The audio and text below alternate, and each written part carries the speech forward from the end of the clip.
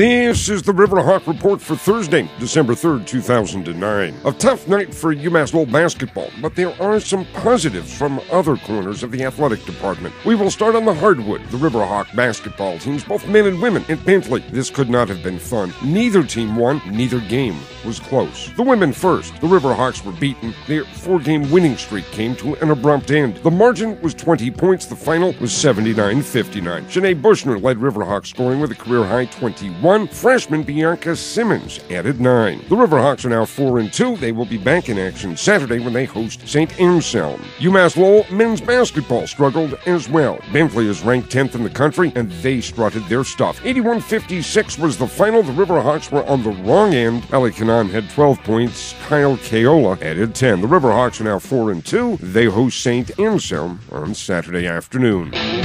There is positive news. UMass Lowell cross-country track and field coach Gary Gardner was named the Northeast 10 Conference Men's Cross-Country Coach of the Year. For Gardner, it is the second major award this fall. It is the fourth straight year and sixth time overall that he has grabbed the honor. It's certainly nice to be recognized for what you do. And all coaches and all good coaches certainly have egos. I think without it, you're probably not a very good coach. So it's nice to be recognized, and then you just kind of put it aside. And we open up for indoor track this weekend. And Gardner is quick to say he does not view the award as an individual honor. Anytime you win an award like that, it's definitely a team award. And not just the team that we have, the runners, but also the rest of the coaching staff, are a big part of everything that goes on too. When you have, 80 or 90 athletes, it's not a one-man show by any stretch of the imagination. UMass Lowell men's cross country won the NCAA East Region Championship and also captured the New England Championships, the only non-Division I school to do that in the event's 91-year history. Gardner says it is about expectations, both the expectations of the coaches and the athletes. I think a little of it are just the expectations that the kids have. They have the expectations of the teams have been good in the past, we're going to be good again. And I think that's happened at a lot of our meets. We've won 3 out of the last 4 New England championships. We've won 9 out of the last 10 or 8 out of the last 10, regional championships. And I think it's the new kids just step in and the expectations are that this is what you do. Once you get the ball rolling down the hill like that, it's easy to keep the ball rolling. Gardner was earlier named the East Region Coach of the Year by the U.S. Track and Field and Cross Country Coaches Association. The indoor track and field season, by the way, opens this Saturday at the Husky Winter Carnival at Northeastern.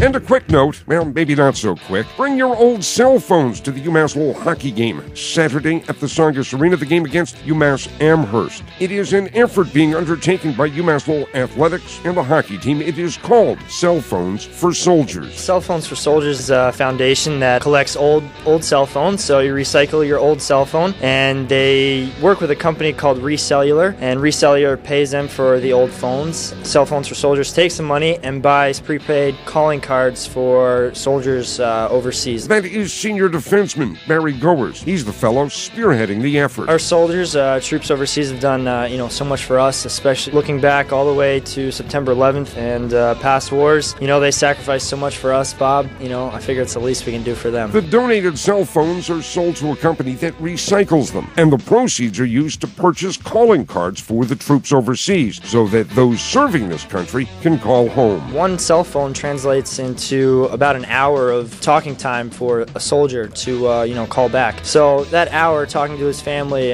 maybe before he has to go on a mission or she has to go on a mission, can make a really big difference in that soldier's morale while he's over or she's over handling some difficult things in Iraq and Afghanistan. Again, the Cell Phones for Soldiers effort will kick off Saturday night, though donations will be accepted throughout the season. Those who donate a cell phone on Saturday will receive a pair of tickets to the UMass Lowell hockey game against Princeton, scheduled for December 11th. And that's the Riverhawk Report for Thursday, December 3rd, 2009.